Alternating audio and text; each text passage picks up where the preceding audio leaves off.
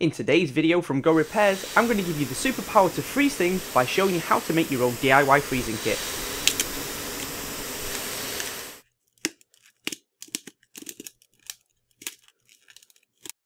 You're going to need a can of air, some pipe lagging, a bin bag, some cable ties, and some gloves to protect your hands from the extreme cold. I can't stress how important the gloves are. Contact with a super cool liquid, even for a few seconds, can be painful, I can tell you from experience. So we'll start by first cutting a piece of lagging about 6 inches long, and put that onto our pipework. Then we wrap a bin bag around the lagging to make a protective jacket.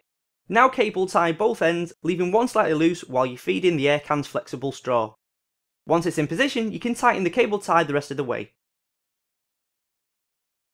Now just reattach your canned air and start spraying, making sure that the can is upside down. While we wait for the ice bung to form, I want to go over how this works. Although these dusters are often called canned air, they don't contain gas normally found in the air. The one I'm using contains tetrafluoroethane. Inside the can we see it's in both a gas and a liquid state. It's the pressure inside the can that keeps it a liquid. When you press down on the top, it opens the valve and allows the gas out.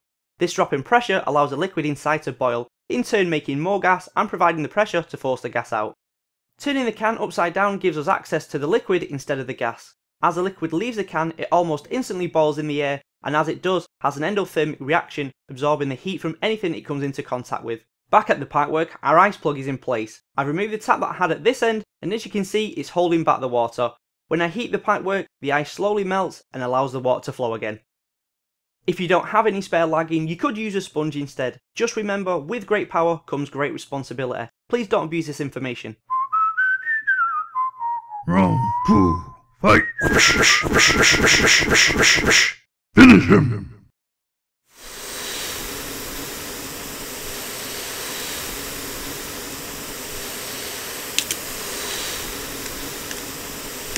Go Repair, win!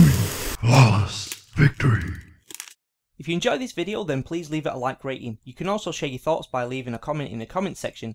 Don't forget to share the link to this video using the share the link feature on YouTube. If you want to keep up to date with our videos, then please click on the subscribe button, and on your screen now are 2 videos for you to check out if you haven't already. And I'll see you in the next video.